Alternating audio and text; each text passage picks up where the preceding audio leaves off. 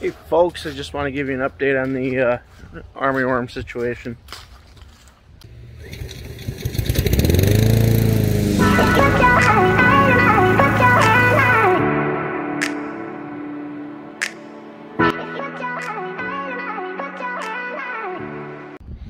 What you see here, this is the same section that I treated. I treated this section here and then a section on the other side there. But this is where that gray haze was. You can still see there's a little bit of damage going on, but it's really not terrible. You can actually see a lot of it green and back up here.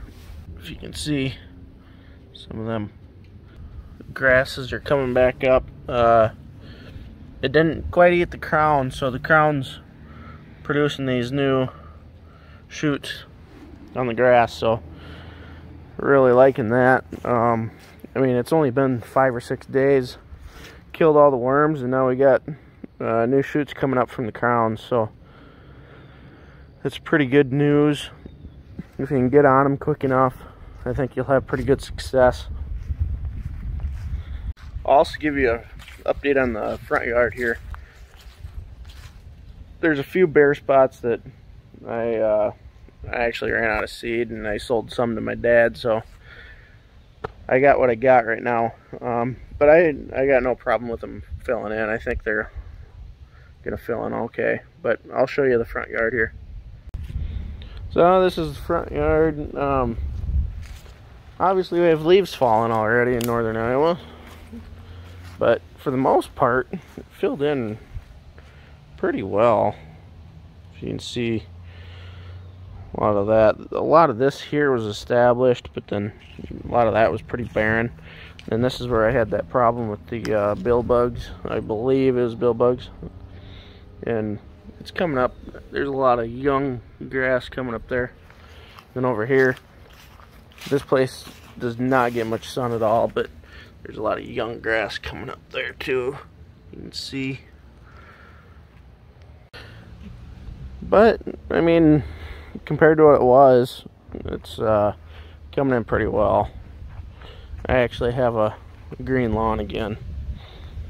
This front park strip, I overseeded with the that shady mix with Mazama and some of that fine fescue and chewings fescue, and then I also put perennial ryegrass, and that stuff.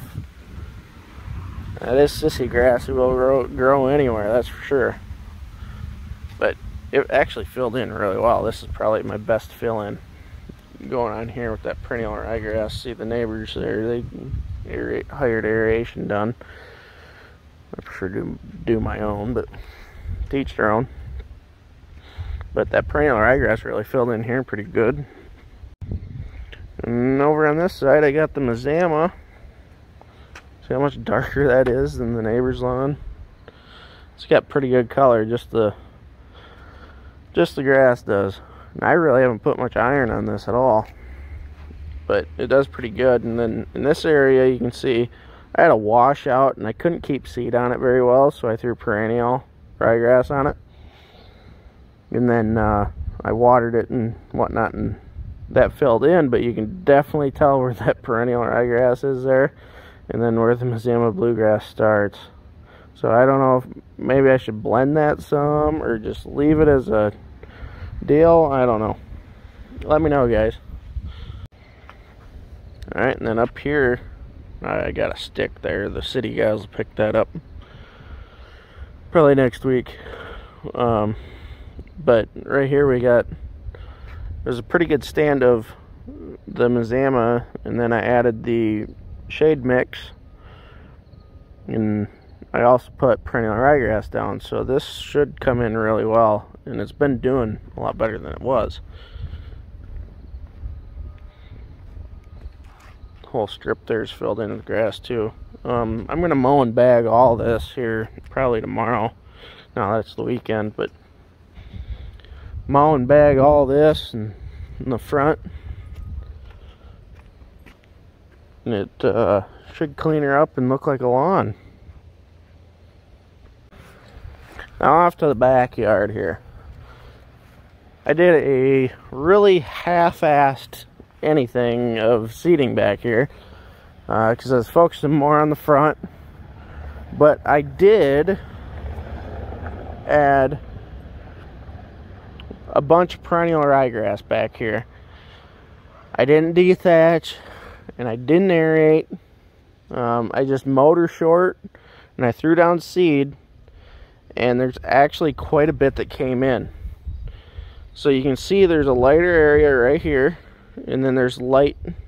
Obviously these are kind of striped a little bit, but there's a lot of light grasses in here compared to the dark spots. You see some dark spots, and then I had this area trenched here for my power to my camper here in 19, but you can see where there's some lighter grass, and that's actually that perennial ryegrass coming up. And it came up a lot better than I thought it would, just because of the dew. I didn't water this either. And the dew in the mornings lately has just been so heavy. You walk outside and your feet are soaked. So I think if you're overseeding, if you're gonna water, water. But if you're not gonna water, don't water.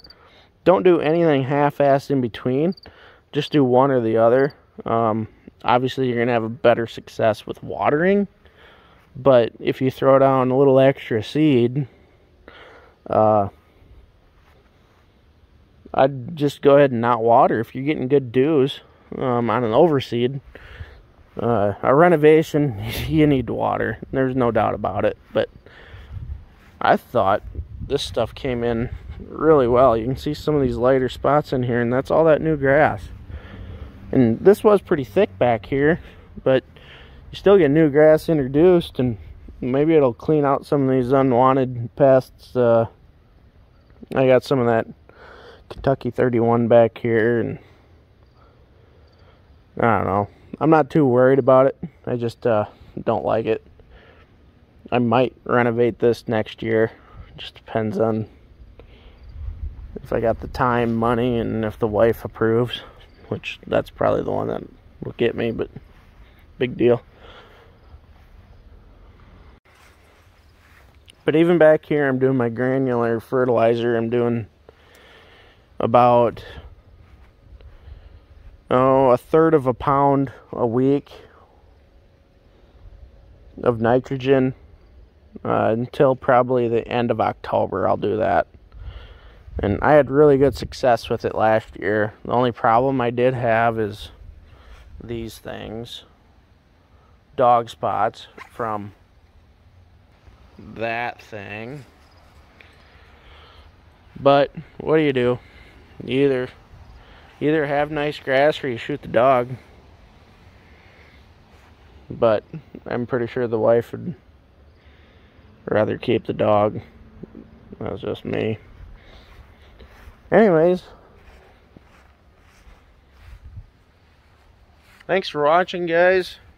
Hope this wasn't too rambly of a video. Like, subscribe, share, and follow, and we'll see you in the next one.